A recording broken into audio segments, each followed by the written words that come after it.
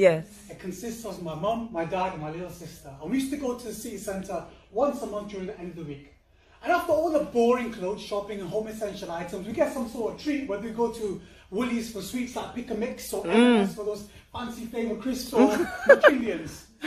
You heard me right, McKindians. Basically, it was like the halal version of McDonald's. Come on. Way back in the day. Come on, come on. Only place I could go eat.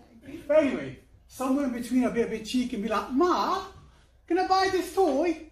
She used to look back at that 9-year-old boy and be like, oh my beloved son, I think about it, and I used to get so annoyed. You see, my sister and I knew Mum spoke in code, and every time she said those words, we knew just a straight up no. I used to sulk a lot, like, I just want to go home. Until one day, Ma said to me, Asim, what would you like today? I kind of freaked. I thought this was a dream, but I didn't hesitate. I want an older brother.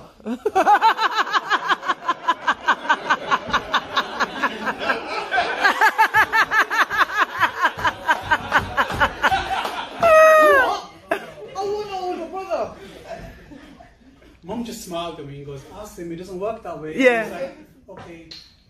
I clenched up to hope as I constantly prayed. See, I didn't want an older brother. I needed him. Especially back in my school days, because I used to be bullied. A lot. In fact, it was quite bad. I was a victim of regular physical, verbal and emotional abuse, as well as having money stolen out of my wallet and items on my bag. I'll just give you one example at hand. I had a station compass stabbed, jabbed into my thighs, puncture marks today. I still remind as I was held by fear, like I was literally gagged, contemplating about this during the night. Is this my position in life? Whilst during the day I get jeered on by class. The profanity used against me was like a right hook, left uppercut, straight jab. Yes, I was used like a punch bag, coming home with bruise marks about this size. No lie. Long sleeve tops were my fashion statement, as I was constantly trying to hide, seeking just for one person to realize how lonely and scared I truly was inside. My teachers, they described me as quiet and shy. My friends, I didn't have many at the time. The closest companion I had was a tissue that I held to my face as I constantly cried. And my family, I didn't want them to find out. I wore a mask, painted on a smile. I'm not asking for sympathy. I don't even want you guys to feel sorry for me. I'm just saying that I had some tough times. That's all until my big brother arrived. See, he was 6'3" in height, strong like an ox, built in size, but it wasn't about his looks. 14-year-old me, yes, time flew by, looked me straight in the eyes and goes, Asim, it is time. What's going on here? But you add something inside, and for you today I'm going to recite. Bismillah. I start in the name of the Lord. I too have been searching for you, Asim, and yet I find you in such agony. You call it your comfort zone. I'm here to break you out of this prison you've now called home. Come on, come on. First, you must realize the opinion of others is not the reality of your soul. Within you is a dormant strength. Within you must let go. As you embark with prophetic character, you will find your way home and break the shackles that constantly take hold. And you too will inscribe upon many hearts saying, never give up. There is always hope. And through such growth, you will break through the struggle.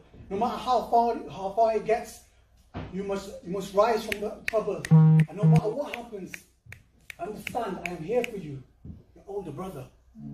After that day, everything changed. Nothing was going to be the same. I even stood up to the same bullies when it came to that stage. And it wasn't even against me, against this one kid when he got jumped.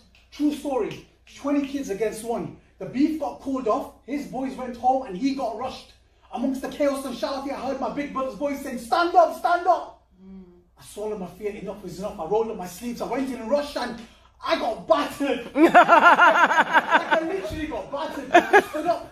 And the next day, I became the latest goss. Yo, did you hear about that quiet kid Asim, that one in French class? That man's got guts. I can't lie, I got gassed. My big brother put a stop to that as he extinguished the fuse before my head blew up. He's like, yo, little man. I know you've done well, but trust me, you're not done. And you know what? He was right.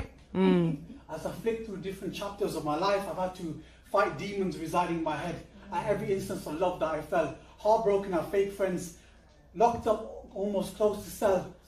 All those times Take time, take time, take time. Forgotten myself.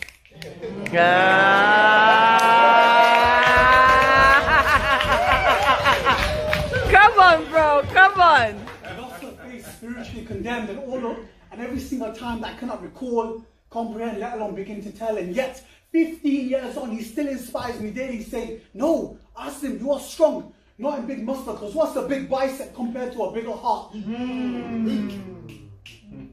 He addresses every single situation, episode. Yes, mental health is real, but so is hope. Mental health is real, and so is hope. Do not fall in love, but rise to it sincerely with your soul. You never lose friends. You understand. You discover who the true ones are. Return back no matter how many times you have broken your vow. Forgive yourself, but learn from the mistakes or the lessons with all of your heart. I am here to remind you are never alone and tell you who you truly are. And no matter what happens, لا تقنطوا من رحمة الله, never despair in the mercy of your Lord. And I get some next level of peace and calm, like I'm totally a bliss centered at self.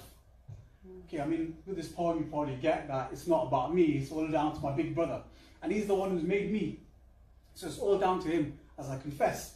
He's the one who stirred emotions in the heart I never felt. Of course, devotional tears to constantly be shed.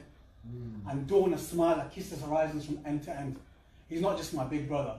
He's like my companion or my friend now. He's like my bad boy to the very end. And he's never left my side. He's here today. I want to embarrass you, but you guys wouldn't know who he is? Yeah. The pen. Girl!